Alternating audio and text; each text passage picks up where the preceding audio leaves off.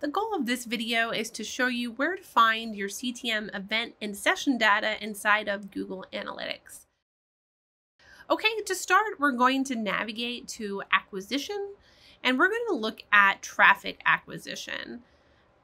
From here, you can see this is where we'll be looking at users by session data. So the first thing we're going to want to do is we're going to want to navigate to our events, and we're going to want to filter that to look at just our CTM events. So to do that, I can come here and select which one I would like to view. So you can see it's immediately going to start breaking it down by the default channel groupings. And this is what we would expect to see here. The next thing we can do is we can actually change our default groupings. So if we wanted to look at, by source and medium, we can do that, and it's going to break it down for you here.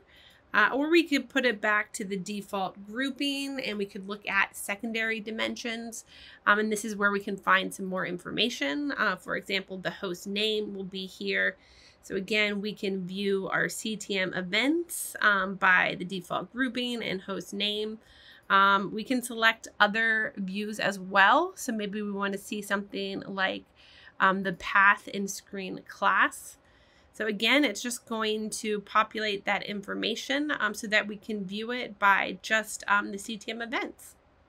So hopefully that helps and provide some more insight on how to view your data from CTM inside of Google Analytics 4.